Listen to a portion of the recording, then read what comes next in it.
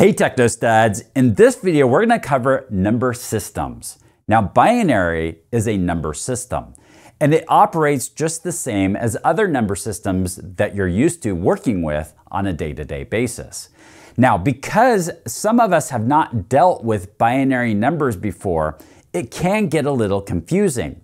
But as long as you keep in mind it operates off of the same parameters of the systems you're already used to, then it can be a lot easier to understand how binary works. So we're going to correlate how binary works to different number systems.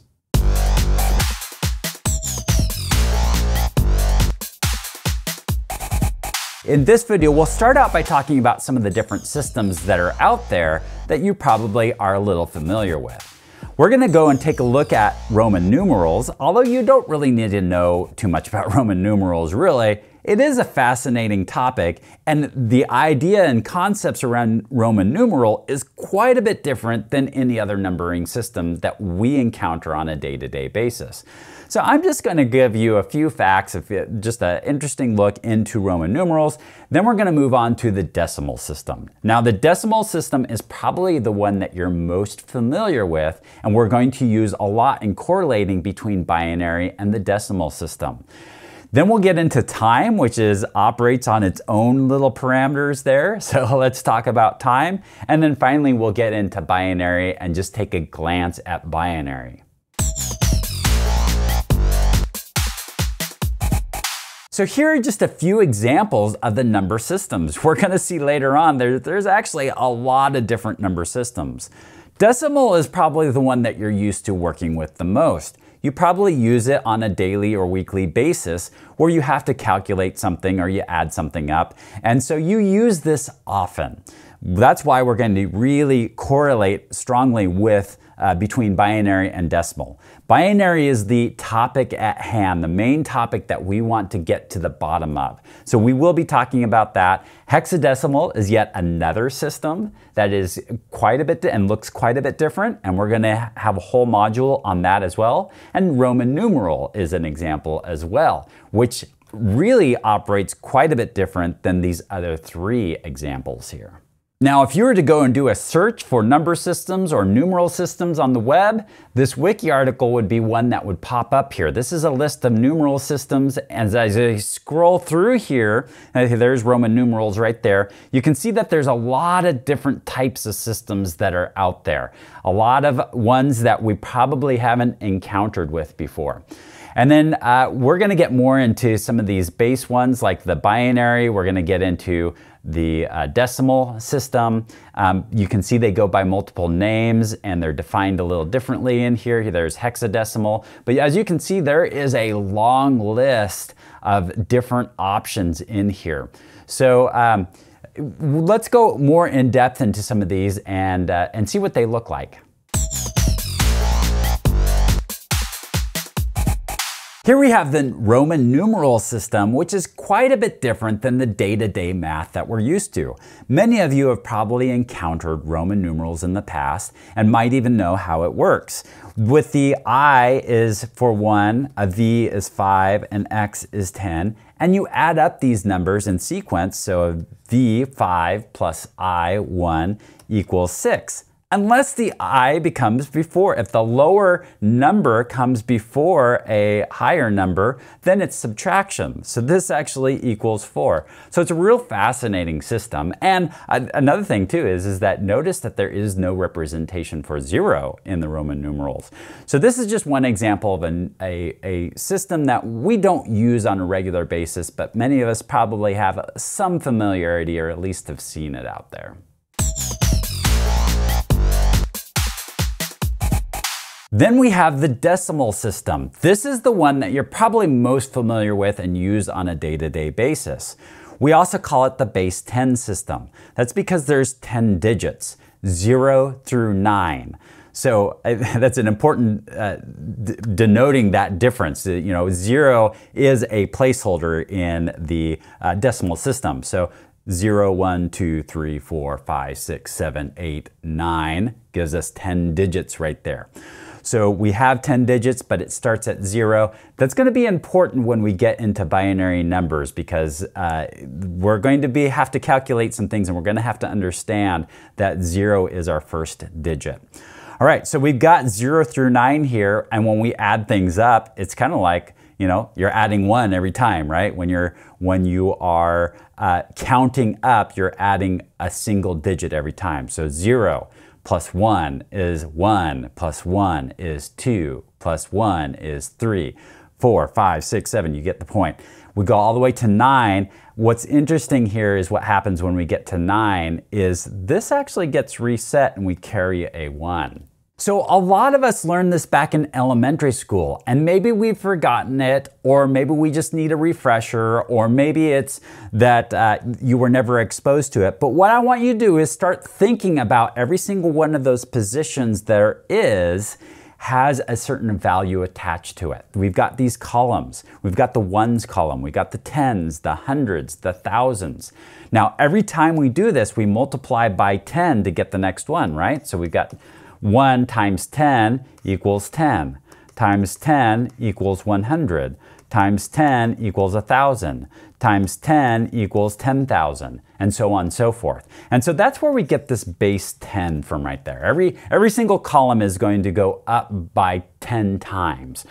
And then we can write a number in here, 148. So we got 100, we got 4 tens, and we got 8 ones. And some of us back in elementary school can maybe recall that when we were learning this, there was just a single little cube, a small little cube for that ones, and we would have a certain amount of cubes that we would add up. That we'd have in that column. And then in the tens, we had a line. There was 10 of those little cubes, but they were in a line all stuck together. And then we'd have all of those in there. And in this example right here, we'd have 4 of those. In the hundreds, we would have a square of, it would go across by 10 and down by 10 and all those little squares. And we just have a block of that. In this example right here, it would just be 1 block. And then if we had something in the thousands, that was like an actual cube that we would have. That would have 1,000 of those little blocks in it. So I don't know if you remember that, but we can think of it along that lines. Another way that we can think about this, that I would like you to think about this, is that in here, we would have 1,000 times 0, right? There's no number here. So it's 1,000 times 0, so that equals 0. In this, we'd have 1 times 100, so that would equal 100 right there. And this right here, we have 4 times 10, so we would have 40 right here. And then this column right here, we would have 8 times 1, and so we would have 8. And then what we could do is we could add these together, and that would come up for a total of 148. I'm going to bring up one other way that we can look at this. And I don't want you to get too confused with this. If you don't understand it, we'll just move on from it. But I'm going to relate it also to binary. So I'm going to put it out there in case this resonates with some people. But in this example right here, we could also say that this is 8 times 10 to the 0th place. And then we could say, and 10 to the 0, actually, if you were to calculate that out, that is the equivalent of 1 right there. And then we have 4 times 10 to the 1. So essentially that's 4 times 10. And then we have 1 times 10 to the 2nd. So that's essentially, that's 1 times 100. And then here we have 0 times 10 to the 3rd. So that continues to count up. The point that I'm going with is you don't need to necessarily know all the mathematics between of all of this, but this is the base 10. So this is where that base 10 comes in. We've got 10 to the 0, 1, 2, 3. So each column that counts up. And then if you were to calculate this all out, it would all add up to 148, and it works out magnificently. So there is one other way that I also want you to look at this, and that is that when we're counting. When we're counting, we start out with 0, we add 1, and then another one, and then another one, and we can continue on until we hit 9, and something interesting happens once we hit 9. When we go to the next one, we reset the ones column, and then we carry the 1 over into the next column, and now we've got 10. We've got 110 there.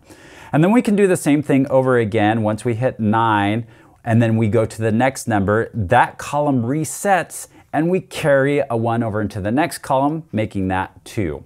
And then we do it all over again, go all the way up to 9.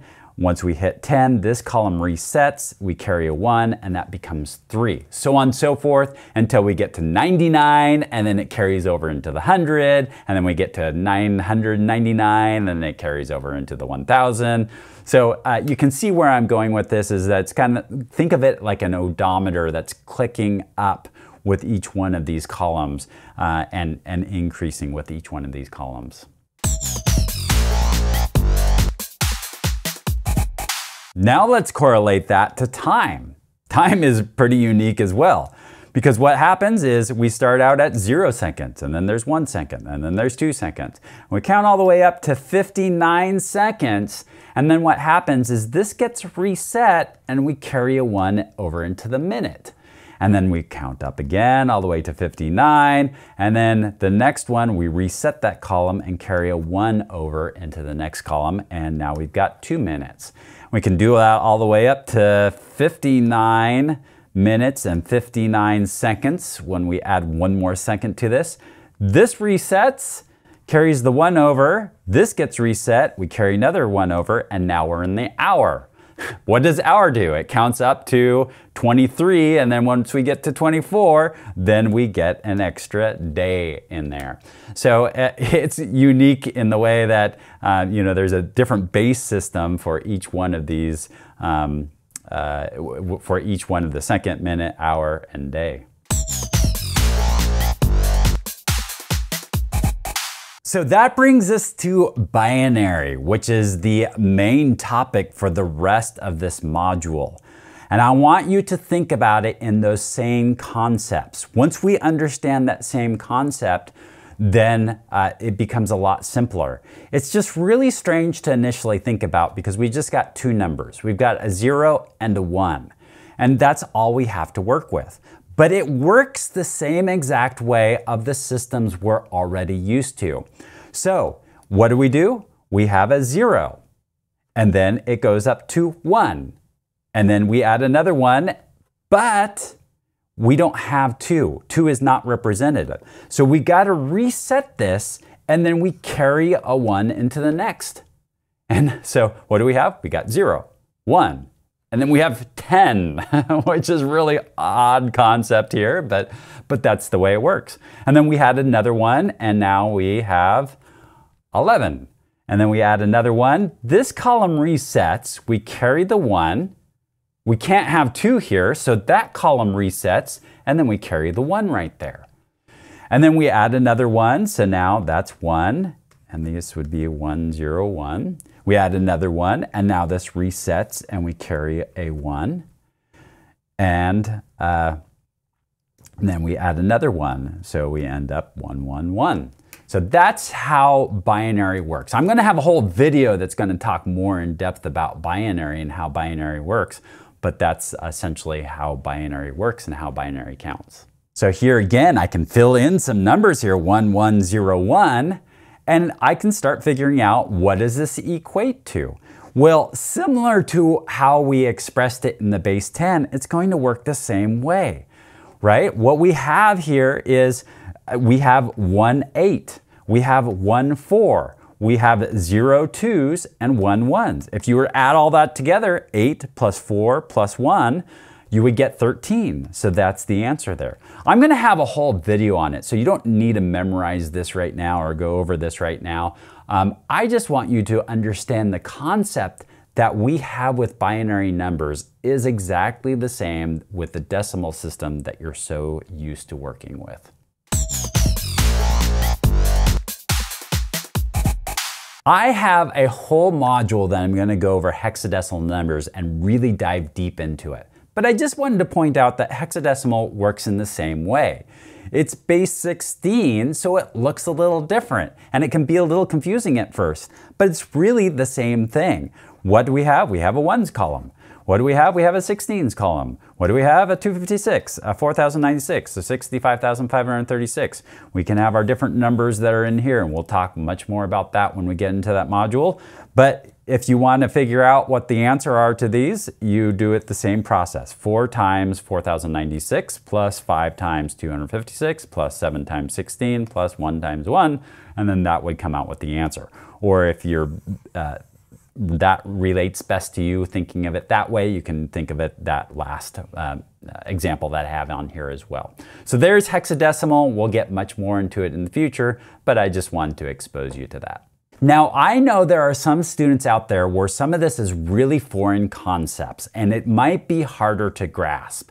Some of you may have picked this up very quickly because you're really good with numbers. It doesn't matter. Either way, we're going to get you to really understanding this. So if you're not as strong with numbers and math, not a problem. We're going to take a look at this from every single angle and get you up to speed.